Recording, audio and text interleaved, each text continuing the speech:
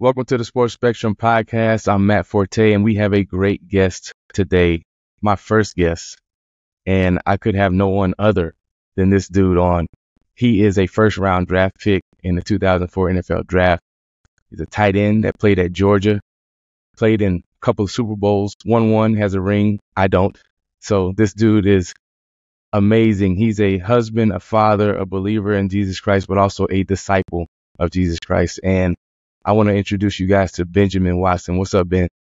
What's up, man? Hey, good to be with you, man. Congratulations. You know, doing it big now. I'm honored to be on here with you, somebody as illustrious as yourself.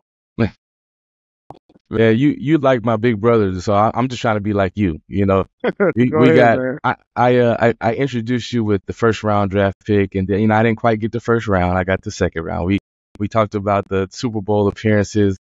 I got to the NFC Championship, not quite so like you're my big brother. I'm always trying to get where you are. He's also an author. Ben, you wrote books while playing football in the NFL. Like, how does one do that? Well, this is the thing, though. This is where I'm going to share a bit about you because I played for 4 years in New Orleans with the Saints, and so there's a legend of Matt Forte in the state of Louisiana. And so you would have been able to sell me on that, oh, woe is me stuff. But I lived in Louisiana and I was by Tulane and I knew people that knew you and knew of you. And you say the name Matt Forte in the state of Louisiana, man, people gonna have a tear come down their eye. But, uh, Oh congratulations to you man, as well on the release of your book, man. As you thank you. know, writing books is, man, it's an expression of yourself, Mm. and I think that it's crazy. You played for a long time in the league and, sometimes people ask about, how it's different being out. But I tell you, while I was in football, it was easier sometimes to write Mm. because you had, more of a set schedule during the season. Then you had the off season. The one book that I wrote, the New Dad's Playbook, I wrote that while I was injured, most of it while I was injured with an Achilles. And so I Okay. was out for the year. Me and my daughter, my youngest daughter at the time, spent a lot of time together. And that was a pocket of time where I wrote that book. But what's crazy is you get out of the league, I feel like stuff is even more hectic Yeah. because there's all these different opportunities and the schedule's not as set. Yeah. We're gonna talk about that later because you got the tribe of Benjamin over there. You got a bunch of kids. I'm not even gonna say how many you got because I think it's like what we up to like 12 now or like Now, you think I'm Sean 10. Alexander? No. No, I know We, you we, got we, you we got locked 7. at 7, the number Yeah, of completion and perfection. that's right. Right. So that's a wrap, right? That's right, bro. I'm retired. Okay, you Retired. I'm out retired. the game. I'm out the game unless, God does do things immaculately sometimes. That's right. So I'm not gonna, he's done it before. I'm not gonna say he's gonna do it again. The Lord But said, but "Be fruitful and multiply." So cursing got to stay away from you, man. It's, we we multiply. but man, you've written books on race, fatherhood, and abortion, like some major, like heavy topics. How do you deal with not so much like I would say backlash or people because people are opinionated and everybody today in a culture that's very divisive where unity isn't really promoted. How do you stand on your belief in those things, like standing for life and then standing on unity and the equality of race in this country, given the way that our country actually started and the history of it and stuff like that? It's a heavy topic. So how do you find yourself staying solid on those without, the chirp coming in from this person or that, or this media outlet and that media outlet, or even fans that once were football fans and now they're kind of critical of your post career. Yeah, I think that people want to be liked, they want to be respected, and but most of all, people just want to see people that are authentic. I mean, to be honest with you, I have more respect for people that I look at and say, I totally disagree with you, but you really believe what you believe and you think you're doing what's best for people than someone who lives an outward life of it. And so I think for me, it's really about seeking a level of humility. We all have a propensity to become pompous and to think that we know all the answers. the issues that you mentioned are deep seated, spiritual as well as social issues in our society. And they're things that need to be talked about. But what's been encouraging to me, honestly, Matt, is like, I wrote a book, wrote some stuff about race and about the gospel and about abortion, all those sorts of things. And there's always people who say, I don't agree with you, but thank you for taking a stand on this and making me think. Yeah. Like, thank you for presenting an alternative viewpoint that might not be mainstream, but I can respect you because I know that you are sincere in what you're saying, and there's no reason for me to believe that you're simply trying to insult people, or lead people astray. And I think that leads to these types of conversations. That opens the door to you have engaging in a conversation with someone who thinks totally different from you on these important issues, um, because they respect you. And so I've been fortunate. I've had a lot of support on some of the things that I've said. I've had a lot of people say that I was an idiot. It's okay. It comes with the territory, but what we are called to do, especially as believers, insofar as we can, to align our viewpoints, political, social, behavioral, familial, within our marriages and our personal lives, we align that with what we see in the counsel of God in Scripture. And so Yeah. that's what I'm responsible to ultimately. And also, when you look through Scripture and you see that the people a lot of times who were saying the truth, it didn't go well for them. They Definitely not. weren't honored. So if you're getting a little bit of pushback, you might be on the right track. That's right. That's right. It takes incredible courage, man. So I want to commend you, first of all, for how you stand on what you believe in and what the gospel says as well. Because, like you mentioned mainstream thought.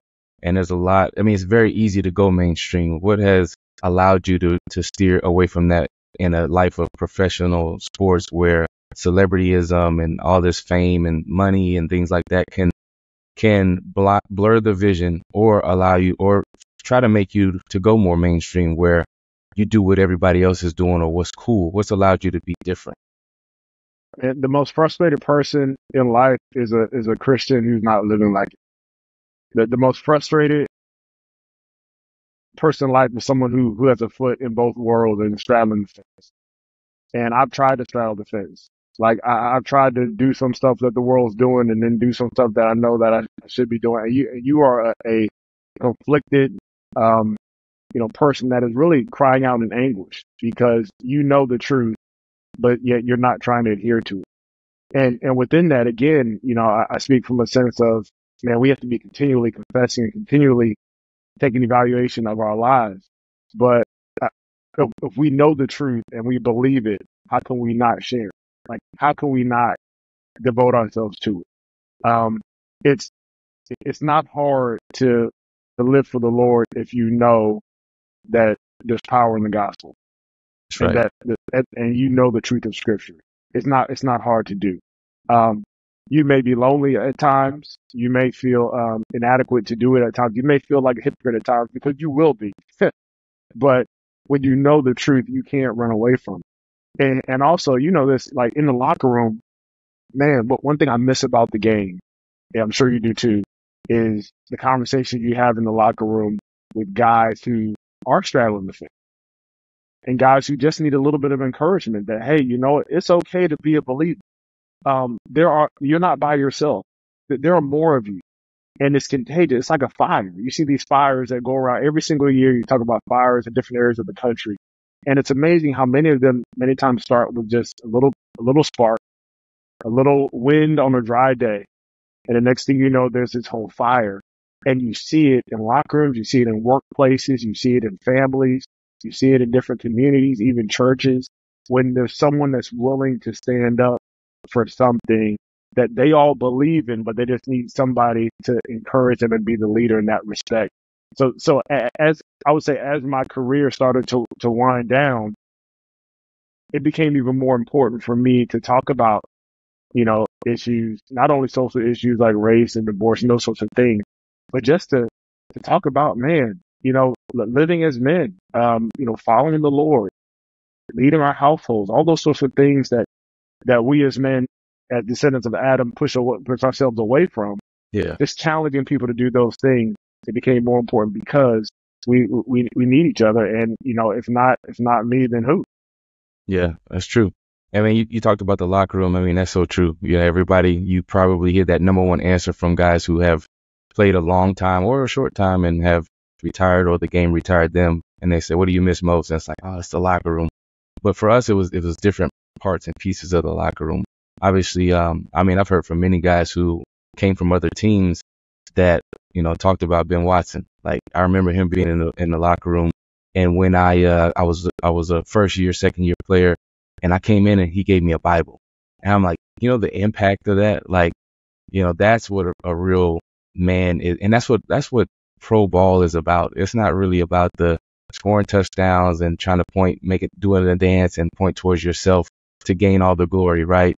It's about impacting people's lives beyond football. And man, and you've done that as well. So, now that you find yourself, out of the locker room, being a husband, a father, I mean, I don't know if you're still in school, but I think you were in school. Yep. When you, Yep. still in school. Still grinding away. And then being a part of the media, you're on SEC Network and talking football. How do you find balance with all of those things on your plate? You were talking to the wrong person. Well, I'll be teeter-tottering all over the place. Balance. I, you know, I had I had a teammate one time that talked about balance. Um, it was early in my career, and we didn't even have kids yet. So it was early in my career, and I had a teammate that told me, look, when you get home, whenever you do have kids, but now that you're married, when you get home, you need to be husband, father. Don't bring work into your house because that's not the place for it, and that's not important there. And I didn't get it. It took me a while to figure that out. And what he was alluding to was this idea of balance. And it's not a balance of having different things in separate categories. It's a balance of being fully present wherever you are for that task, wherever you are. And so when you are home, even for some guys, they're just not home a lot. They work from 7 to 7 or whatever, and they get home to see the kids for a little bit. But when you're home, it's about being present there. And that's been something that's been difficult for me. I carry a lot from a lot of different places. I let stuff bleed over sometimes. But that one piece of advice I'm telling you, like that to me illustrates what it means to have balance. It means that when you are home, you are a daddy, you are a husband. When you are at work, whatever your work is, you're the best worker that you can be, but you understand the priority and what's important. And when you leave that place, you leave it there. And too often, many of us carry things from disappointment or success or acclaim that we get on the outside. We bring it into our home, and it impacts our relationship with our wife and with our kids, where what he was trying to tell me was, no, it's not about a balance. It's about being fully committed wherever you are. And then within that, I think sometimes for me, it's been about making proper decisions on what to say yes to and what to say no to. And that's been difficult. And you mentioned school. I'm in school. I've been in there for a year, but there are some 8-week sessions where I have to step back and say, I can't do it. I feel like a failure because I'm dropping the class. But it's smart of me to do that when I need to watch film to prepare for my job at the TV network, right? So it's about making those types of decisions and saying, you know what, I can't do everything. I need to say no in this season of life because, man, my kids are in 3 different sports and we're driving them and picking them up. And I know I can't be my best self doing this thing extra when I have to be here for this. Yeah, I mean, that's nuggets of wisdom right there. So what you're saying is this, we often kind of think about balance as this juggling act. But when you're juggling, if you ever noticed or if you've ever juggled, you're not really focused on one of those balls or whatever you're juggling. You're kind of just there and you're like managing everything that just goes around. So prioritizing is really the balance, the focus, or the key to balance. And I hate that present. Feeling. Mm-hmm. I hate that feeling of observing a bunch of different things moving and not actually blocking out time for each one. I feel like because I can juggle the most is three things at one time. Yeah, And after it goes for a while, I start to get overwhelmed. And then yeah, sooner or later, I drop something. And I feel yeah. like that's what we think balance is, but it not necessarily is that. It's more prioritizing that. And so, switching gears, you mentioned a teammate, mentioning that to you. How was it playing? Because you played under some really good quarterbacks. You had Tom Brady as one, and you also had Drew Brees. How was it having those kind of leadership guys around who have, there's a lot of talented guys in the NFL, but there's some dudes who have the intangibles. How was that being around quarterbacks like that? Man, there's that old saying that great leaders or great players, great people make other people better, and it's true. Part of the reason why they make you better is because you don't want to let them down. Hmm. Like they don't physically make you better. You still have to do the work on your own, but you don't want to disappoint them in the sense that all that they poured into.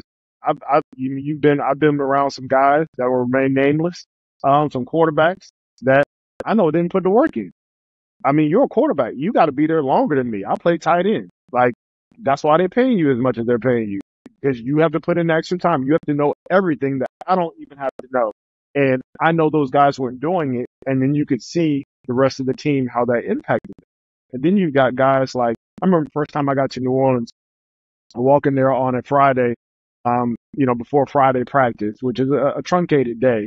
But early in the morning, some guys get their lift out of the way. They still got one. I walk in there, it's dark in the field house there in New Orleans, and I see this shadow, this figure out there on the field, like looked like he was doing mimes or something. I know what the guy was doing. And the strength coach told me, yeah, that's Drew. He comes in here on Friday mornings and Saturday in the dark and goes through the entire offensive game plan and points to all of his receivers that he's going to go. He goes through all his progression through the entire game and calls the plays to himself. Yeah. Now, I know a lot of other quarterbacks probably do stuff like that as well. They sure do. But to me, that said, man, this guy is ultra prepared mentally, physically, emotionally, so that he can be his best self every single Sunday or Monday or Thursday game, wherever it is for us. And you saw how the offense was great during those years. Same thing with Tom, spending the extra time. Guys see that. And so I gleaned a lot from them. And then the other thing that's encouraging is like, look, we can all be leaders in different ways. You That's got right. some guys who are rah-rah, some guys who talk all the time, Hmm. and then you got some guys who are the quiet, counsel, they're steady, they lead by example, and there's no one way to be the great leader. What the beauty of football is that you take all these guys and they have different characteristics, they have different emotional states, and they use those to the best of their ability to lead others. And it's the same way in our spiritual life. So often we feel like we got to be somebody else. I got to be Tony Evans. I got to be I got to be like Dr. Yeah. Death. I got to be like this person or that person.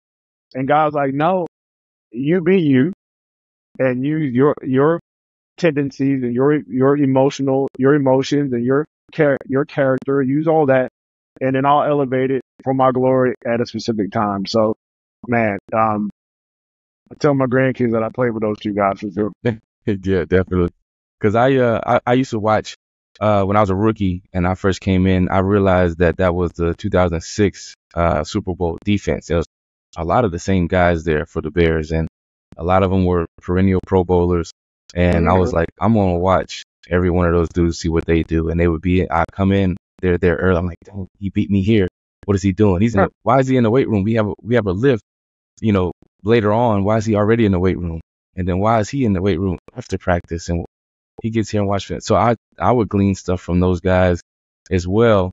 But you mentioned something that stuck out to me. It was you didn't want to let those guys down, and that's how they end up raising our standard. And how does that? I want to ask you, how does that relate to the gospel? Like how for someone who's struggling with leadership in their own life, because I believe that if you don't have self leadership, your leadership at some point in whatever else you do is gonna fail if you don't even lead yourself correctly. So how in our own life can we have that kind of relationship with Jesus where, man, I really, there's a lot of believers who like maybe not look at it that way, where they don't raise their standard, where they look at when I do fall short, I'm letting Jesus down, letting God down. And if we did, maybe we wouldn't sin as much, or we would stop some of the same stuff that we continue to go back to. Yeah. The story that comes to mind, and we'll see how this relates, is when Jesus washes the disciples' feet, and he, it's the Last Supper as the story goes, and they're in the upper room, and Jesus knows what's about to happen. He knows he's about to be betrayed, and he gets the basin and he starts washing his disciples' feet, and the disciples, are like, "No, Jesus, don't wash my feet. That's no, I don't need you to wash my feet." And then when he says, "If I don't wash your feet, you won't be part of me," then Peter's like, "Well, wash all of me, right? Wash everything. I want to be a part of you." And from that, we think about the God of the universe, the maker of all things, the one whose blood was the propitiation for our sin, being willing to do a quote unquote lowly act like washing someone's feet. And when we think about how prideful we can be as human beings, how prideful I can be, that things are beneath me, that people are beneath me, that certain acts of forgiveness are beneath me, that, man, I'm offended. No, you got to go through these hoops because I'm offended. And then you look at Jesus, who had every right to wipe everybody off the face of the earth, because we all nailed him to the cross. And you see his selfless acts over and over again. And we say, man, if we're trying to be like him, then we got to take that too. We have to take the model of servant leadership and being willing to, in essence, lay down our lives for our spouses, for our children, lay down our pride when we get into altercations with people, show them the love of Jesus in the way that we serve people. And that's what leadership really is about. And I think when you think about letting Jesus down, there's one way to look at it and say, okay, my sin cost his life. I don't want him to have died in vain, even though we know he didn't. I don't want him to have died in vain because I keep on sinning. Paul says, because I have grace, should I keep sinning? No, I'm grateful that I have grace because he died for me. But the grace that I have is what makes me not want to sin anymore, because I know the cost that was paid to provide that grace for me. And so as believers, two things: we don't want to sin because we don't want to abuse the grace of God, but we also learn how to live by looking at Christ's example as he was on his way to the cross to provide that grace for us.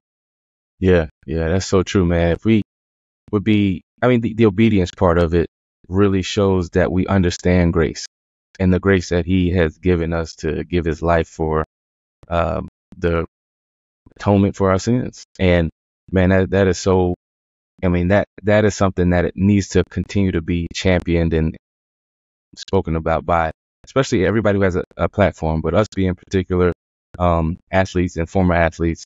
Why, especially in a culture and a climate today, is it so important for the athlete? It's kind of a two-part question. Why is it so important for the athlete right now, professional athlete, or anybody with a platform in general in sports, period? Because it's kind of idolized when you get that platform. Why is it important to keep that message out there about that? And what do you say to the young player? Because we know this as well as being around them. There's a lot of them who may be in the locker rooms and they just are timid because they feel like I'm not adequate enough right now. I believe I've given my life to Christ, but I don't know if I could share the gospel with this guy because he's a veteran, or if I don't know if I can really do it because I don't think I know enough. Yeah. Well, it's important because for every believer, whether they play football for a profession or whether they're a doctor, whether they don't have a job and they're unemployed, every believer, no matter where you are, anywhere in this world, it's important for us to share the gospel because there's truth and there's power in the gospel. So that's number one. But number two, when Jesus left, Matthew 28, he says, "Go therefore and make disciples of all nations, baptizing them in the name of the Father, the Son, the Holy Spirit, teaching them to observe all I've commanded you. Lo, I am with you to the very end of the age." there's truth in that statement because he said it, but too often we look at um, the human hierarchy that's set up and remove ourselves from that commandment because we're not at the type of a human created hierarchy. And as that relates to the athlete in the NFL, when you come in as a rookie, shut up, learn what to do. There's some truth to that. You need to do that as an athlete. Shut up, learn what to do before you before you're out of the league. But you also have to realize that that in the spiritual realm, you have more than enough to share to impact the lives of people who are veterans. You have more than enough by sharing what's in you through the Holy Spirit to challenge people to live a life. You have more than enough, man, to start an entire um an entire redemption movement in your locker room and across your league. You know, some of the biggest movements were by young people. That's And right. so don't allow your position of being a backup or your position of being on the practice squad, or your position of being cut and then brought back to impact how you let your light shine before men. Because whether you're the starter or not, we're supposed to let our light shine before men. Um, and it can be scary. I mean, the reality of it that is scary. It's scary for us sometimes when we know that our performance is tied to our profession. And we know that if we ruffle the wrong feathers and say the wrong thing or offend the wrong person, especially on things like race, religion, politics, that we could be out the door. So we have to be wise in how we do it, but we don't give up the responsibility or run away from the responsibility and the charge that Jesus gave the disciples way back in Matthew 28, because ultimately we don't know how much time we got left. That's right. And we talk about the NFL being not for long. The truth of the matter is it's not for long for all of us. And we can be lulled to sleep to feel like our career is going to be forever Mm-hmm. or life is going to be forever and nothing is promised. And far be it from us to wait till tomorrow to share or wait till tomorrow to encourage somebody or to live our faith with our platforms when tomorrow's not promised. And that's a hard thing to wrestle with. Even as I say it, it's like, oh yeah, I'm gonna live for 50 more years, of course. But we don't know that. Yeah. Yeah. And I mean, that's true. That's so true, man. I mean, I played 10, you played 15. And I don't know about for you, but for me, it went by so fast. So that decade of being in the league.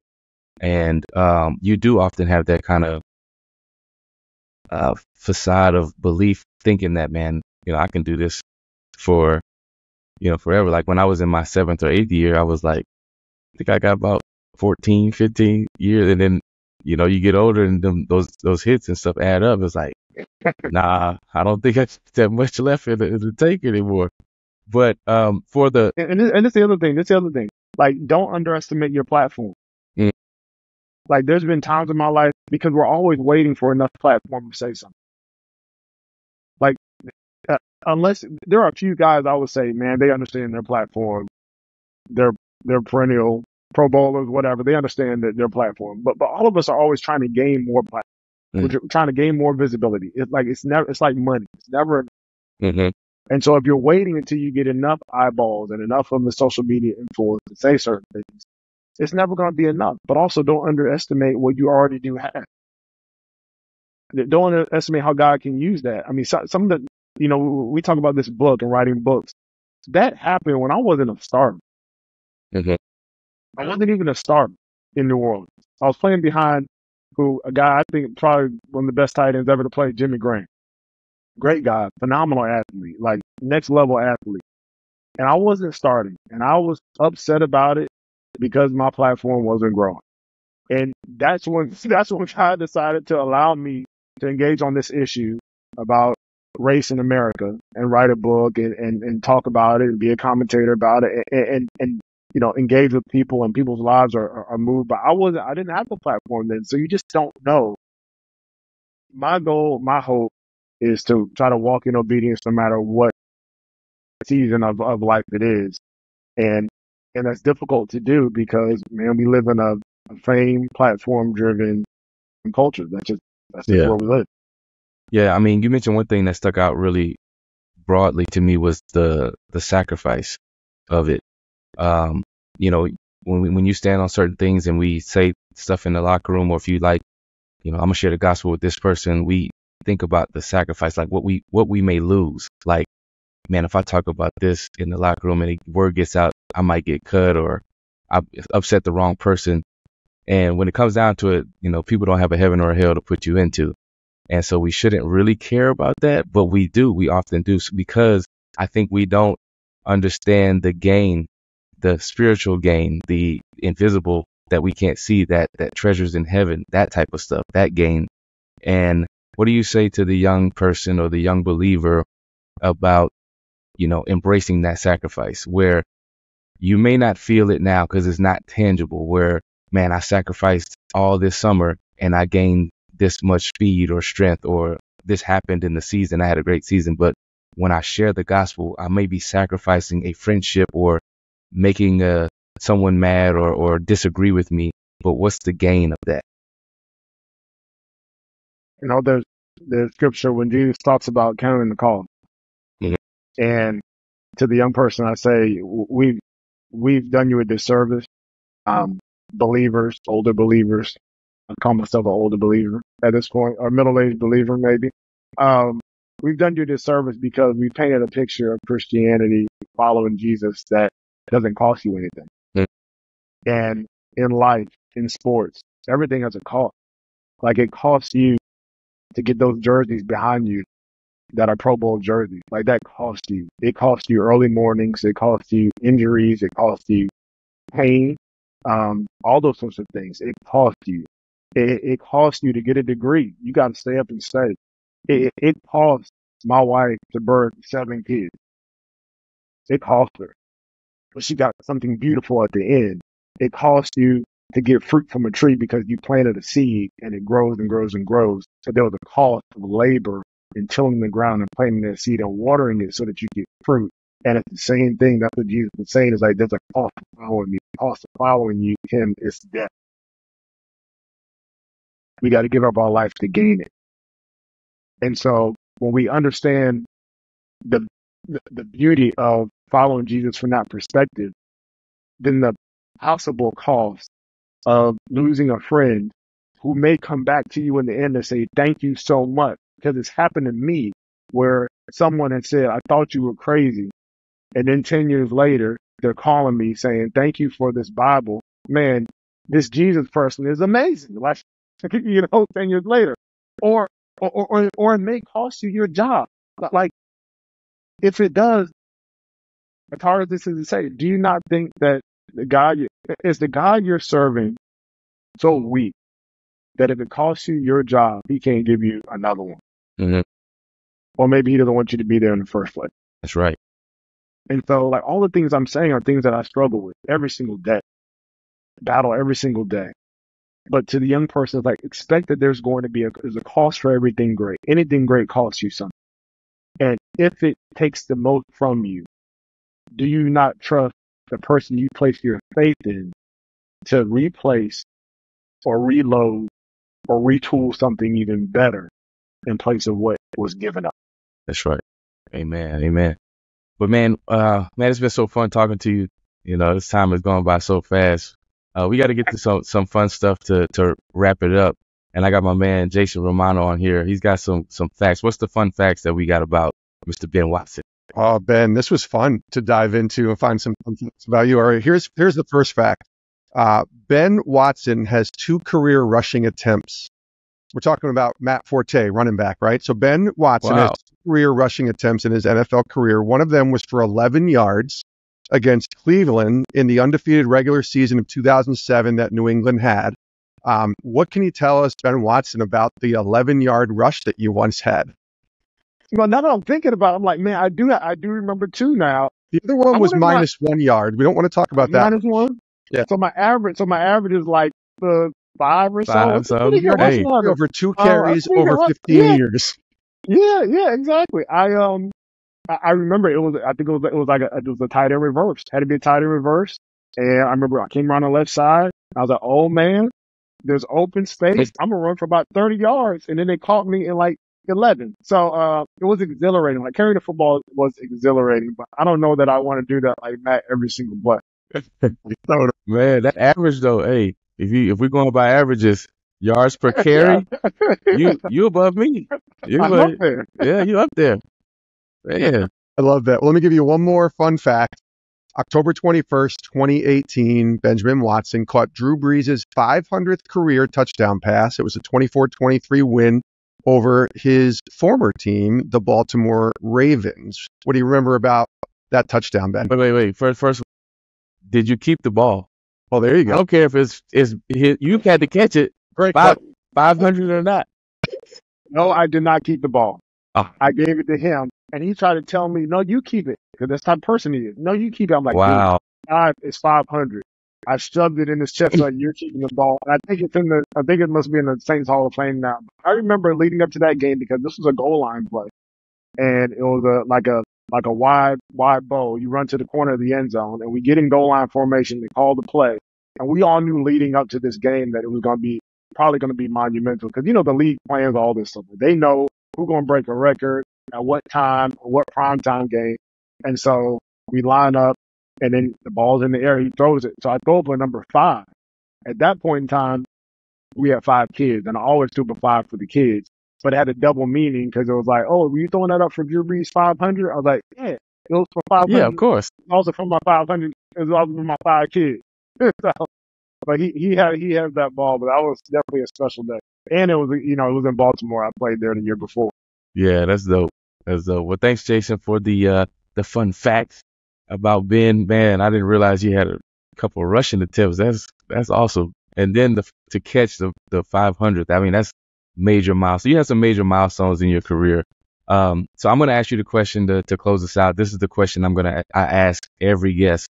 And it's pretty clear. It's obvious that Jesus Christ is first and foremost in your life. He is a priority, the priority. And this question I want to ask is why is that the priority, the number one priority in your life, over marriage, over your kids, over everything in life, all these milestones and wonderful things that pro football has allowed you to attain? Why is Jesus Christ being number one in your life the best thing? Man, because God so loved the world that he gave his only begotten son, that whoever believes in him would not perish but have everlasting life. I heard that verse from my father when I was about 5 or 6 years old. And I grew up in going to church, wrestled with some things, even as a young kid.